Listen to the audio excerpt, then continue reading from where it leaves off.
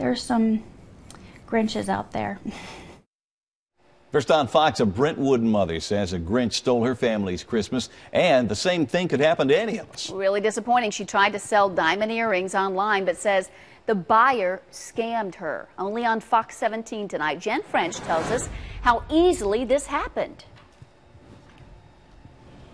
The woman we spoke to is familiar with eBay and Craigslist. She has used PayPal several times before, but this particular buyer used a bogus PayPal, and she says she can't even get him to call her back.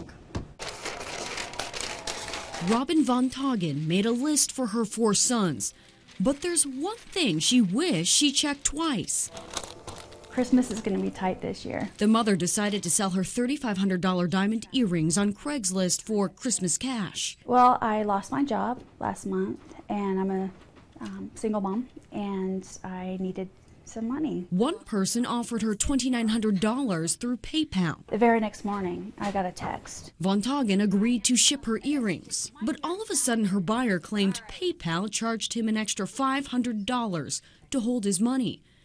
He asked Von Toggen to wire back the difference. That's when my red flag went up. She didn't wire anything and called PayPal. All she needed to hear was what the email actually said, and she said, "I'm sorry, that's not us." Turns out the buyer made a bogus email account that looks exactly like PayPal's, except it's missing part of the logo.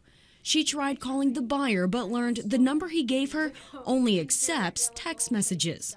She called Brentwood police. I thought I was pretty on top of it. I've done a lot of online orders, a lot of Craigslist, PayPal, and nothing has ever happened like this before. Now officers have added this accused scammer to the naughty list. Police want you to know if you plan on selling, be sure you get the money first before you ship out an item. Also, try to stick to certain websites like Amazon. Live in the newsroom, Jen French, Fox 17 News.